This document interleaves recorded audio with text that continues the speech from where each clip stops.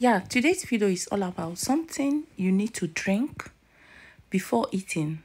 And believe in me, you will not gain any weight after eating that. So let's start. We're going to be making use of rice. I started by washing the rice. Washing rice it takes a lot of time. It's not easy. You need to take your time and wash the rice. The first water, I've just sieved it out. I added another water.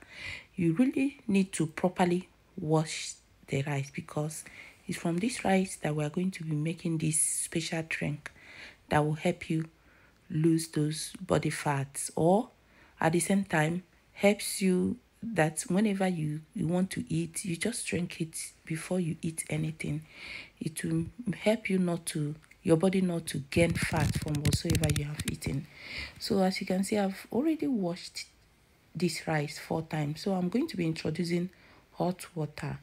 Okay, you can actually do this whenever you want to cook any rice of your type. Just do it so that you can actually make use one stone to kill two birds. So I've added water. I allowed it for like 10-15 minutes. I'm sieving the water out. As you can see, I've gotten the rice water. That's what we are going to be using. I'm going to be pouring it here. Okay, I'm not yet through. Okay, so I'm going to be adding like just one of these.